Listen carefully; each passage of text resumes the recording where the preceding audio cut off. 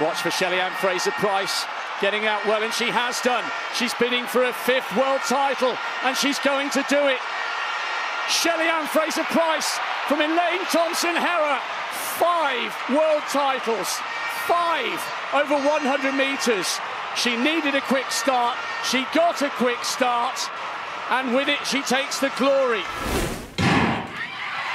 Cleanly away, brilliant start there from Shelly-Ann Fraser-Pryce, now arriving into her running. Also going well is Nita in second, Talu being put down for third. Let's keep an eye on the clock, 10:66.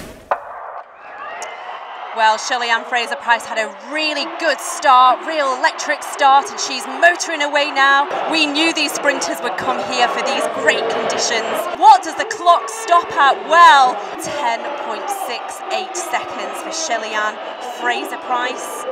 One of the fastest times in history. Good starts all round. Shelly-Ann Fraser-Pryce stays low. She's driving and she is pulling away from this field.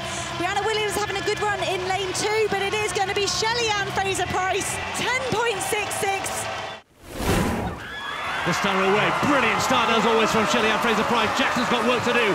Talu is also in the way, but Shelly-Ann Fraser-Pryce coming away, getting better and better. Let's look at the clock, 10:65. Great start from Fraser-Pryce, who's already up there, centre of these 7, moving away at the moment. Expect Jackson third from right to come through late, but Fraser-Pryce is moving away. Great running, the winning time, 10:61.